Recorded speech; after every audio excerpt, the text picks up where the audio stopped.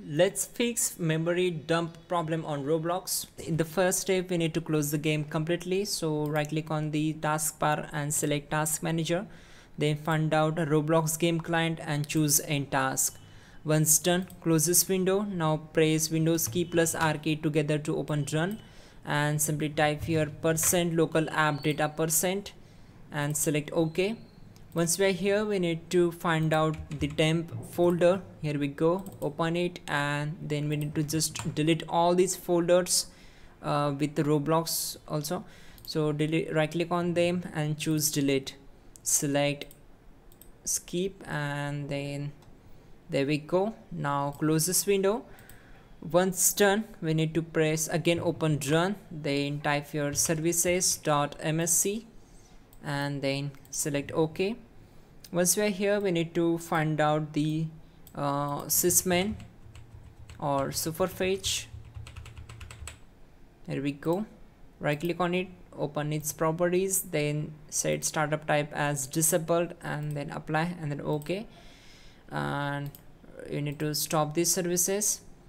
Once done, again we need to find out the background intelligent transfer services, select stop, set disabled, apply and then OK. Once done, close this window, again open run. This time we need to type here reach 18, open it, and from here just go for HK local machine, expand system folder, then go for current control set. Here we go, and then open control folder. Here we need to find out the session manager. Here we go, expand this. After that, find out the memory management. Here we go, simply just select it on the right side from clear page file at shutdown, double click on it and set the value data as 1, select OK. Now close this window.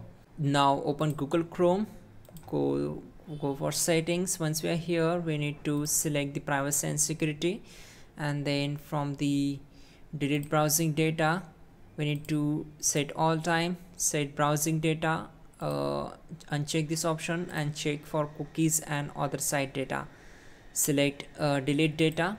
And once done, simply you need to go for the CMD, right click on it and choose run as administrator.